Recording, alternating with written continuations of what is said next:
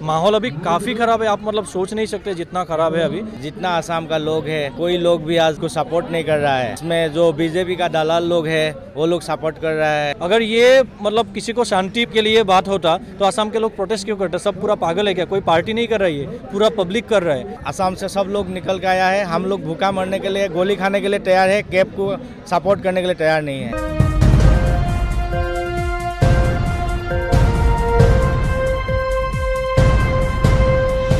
नमस्कार, आप देख रहे हैं नेशनल इंडिया न्यूज़ और मैं आपके साथ मोहम्मद अकरम। लगातार देश में कैब को लेकर प्रदर्शन हो रहा है। इसी को लेकर असम से कुछ लोग आज आए हुए हैं, जंतर मंतर प्रदर्शन कर रहे हैं, अपनी मांगों को लेकर सरकार से आवाज़ उठा रहे हैं। तो बात करेंगे हम कुछ लोगों से आज इसी मुद्दे पे। सर, आप लोग कहाँ से आए हुए हैं? हम लोग असम से है। हम लोग असम का मतलब पेरेंट्स, हम लोग, हमारा स्टूडेंट यहाँ पढ़ रहा है। हमारा जैसे स्टूडेंट लोग है उनका खबर लेने आया हूँ। और असम में जो माहौल अभी बन चुका है उस माहौल के लिए बहुत बुरा लगा है। मोदी सरकार जो कर रहा है ये बिल्कुल ही गलत कर रहा है। ये जो कैब है, कैब ऐसा नहीं होना चाहिए। हम लोग कैब का विरोध करता है। आज हमारा स्टूडेंट निकल के आया है। जितना असम का लोग है, कोई लोग भी आज इसको सपोर्ट नहीं कर रहा है। इसमें जो बीजेपी का दलाल लोग है वो लोग सपोर्ट कर रहा है। मोदी जी सपोर्ट कर रहा है। मोदी जी, आप एक बार असम में जाके देखिए, आप लोग का वहाँ का क्या हाल हो रहा है, वहाँ का आदमी का क्या हाल हो रहा है। आदमी को कुत्ते बिल्ली की तरह भगा के मार रहा है। तो क्या लग रहा है, जैसे जिस हिसाब से असम का इस समय माहौल बना हुआ है, क्या लग रहा है आने वाले वक्त में क्या माहौल सही होगा असम का? अगर गवर्नमेंट कोई भी स्टेप नहीं लेगा रिगार्डिंग कैब तो सही होने वाला तो है नहीं, क्योंकि लोग जाग रहे हैं। और ये कोई पार्टी से लेके नहीं है, हर घर से लोग निकल रहे हैं। आप किसी पार्टी को या किसी एक पर्टिकुलर मतलब रिलीजन को नहीं बोल सकते। It is across all the cast and creed, सभी से जगह से लोग आ रहे हैं और ये रुकने वाला है नहीं और दिन ब दिन बढ़ते जा रहा है और बढ़ेगा। माहौल अभी काफ़ी ख़राब है। आप मतलब सोच नहीं सकते जितना ख़राब है अभी, क्योंकि वहाँ में इंटरनेट सेवा बंद है, गाड़ी वाड़ी फ्लाइट ट्रेन वेन से लेके सब कुछ बंद है। जो मेडिकल फैसिलिटीज़ चाहिए फर्स्ट एड के लिए वो भी नहीं मिल रहा है। अभी लोगों को बहुत सारा प्रॉब्लम चालू है, तो ये बंद होने वाला नहीं है। और लोग विरोध इसलिए कर रहा है क्योंकि over more than 70 lakh illegal immigrants already Assam ने उसका लोड ऑलरेडी लेके रखा है। तो अभी गवर्नमेंट अगर लीगलाइज कर दिया कि इलीगल इमिग्रेंट्स आ सकते हैं, अगर ये लीगल बन जाता है तो पूरा लोड असम पे आएगा, क्योंकि बांग्लादेश का बॉर्डर है। तो पूरे देश में लागू किया गया ना, तो इसे देश में लागू किया है वो सही है, लेकिन उसका कोई एक फॉर्मेट तो होना चाहिए कि कितना लोग आ रहे हैं, कहाँ डिप्लॉय कर रहा है। ऐसा कुछ नहीं है, जो भी आ रहा है बस आने दे रहा है। कहाँ कौन जा रहा है उससे कोई मतलब नहीं है, क्योंकि सब लोगों का जो थोड़ा बहुत रिलेटिव बोले या बॉर्डर के पास जो बगल में है वहीं पे आएगा ना।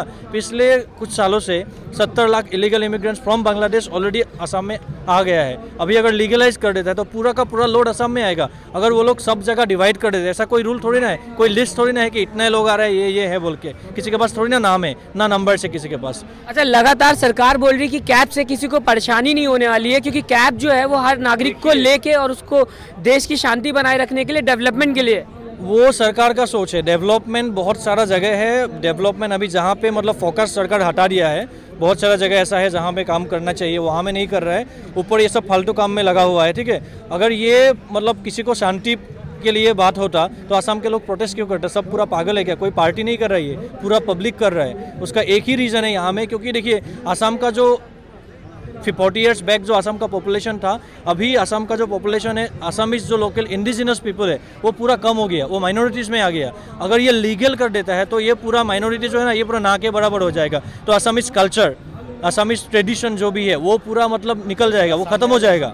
अगर वो ख़त्म हो जाएगा तो असम मतलब आज से 50 साल बाद, 30 साल बाद हम Assamese people, Assamese culture would be N history और कुछ नहीं। अच्छा, साथ ही साथ देखा जा रहा है कि कल्चर को लेके काफ़ी परेशानी उठानी पड़ रही है ना, तो कल्चर को पूरा बात वही है। असम में already there are more than 12 to 13 state जहाँ में मेजोरिटी लोग असमीज है नहीं। अभी ये लोग अगर लीगलाइज कर देता है तो असमीज जो लोकल है, जो लोकल इंडिजिनस पीपल है, वो माइनॉरिटी में ऑलरेडी है।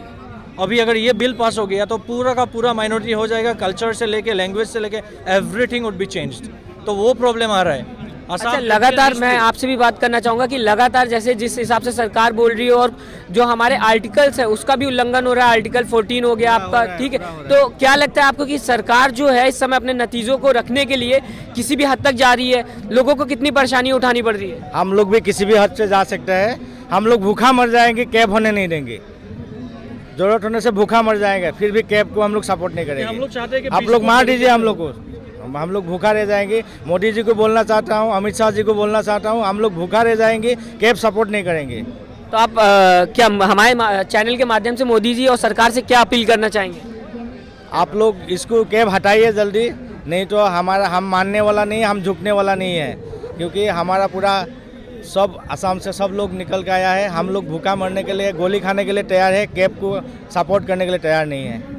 लेकिन देखिए आप, जैसा कि देखा जा रहा है कि सरकार ने ये साफ कर दिया है कि ये कैब आके रहेगा। अमित शाह ने बोल दिया है कि अब ये कैब आके रहेगा और नागरिकता का जो उन्होंने संशोधन लोगों ने करने के लिए वो बात ठान लिया था, वो लोगों ने कर दिया। असम के लोकल पीपल लोगों से कोई बातचीत नहीं हुआ कि आप लोग क्या चाहते हैं, ठीक है। Democracy is for the people, by the people end of the people, okay. सो यहाँ में डेमोक्रेसी कुछ नहीं हो रहा है, डेमोक्रेसी कुछ भी नहीं हो रहा है, क्योंकि ये लोगों के लिए नहीं हो रहा है। अगर लोगों के हित में नहीं हो रहा है, अगर अपने लोगों के लिए नहीं है, दूसरे किसी बाहर वाले को मदद करने के लिए लोकल लोगों को अगर दुख देना चाहता है, तो ये क्या डेमोक्रेसी है? ये कोई भी लोग इसलिए खुश नहीं है इस बात से।